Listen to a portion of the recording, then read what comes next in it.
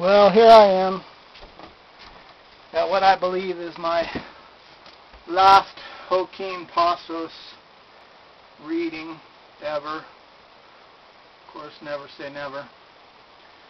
This bedroom pleasure, so linen-y, so full of sheets, this pulsing of pillows beneath the sleeping temples, this getting to the heart of the bed again, and then to know that my foot, my hand, what remains of my heart seeks, speaks, writes, cries out your name.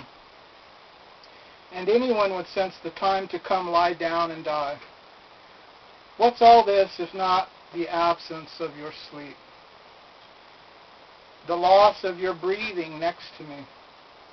The imprint of your body is already gone, which was the voice of your naked flesh in intimate converse with the fresh bedclothes, telling them when my arm would be your pillow, and how your warm belly would quiver like a pillow alive, nerves and blood in a silken pillowcase.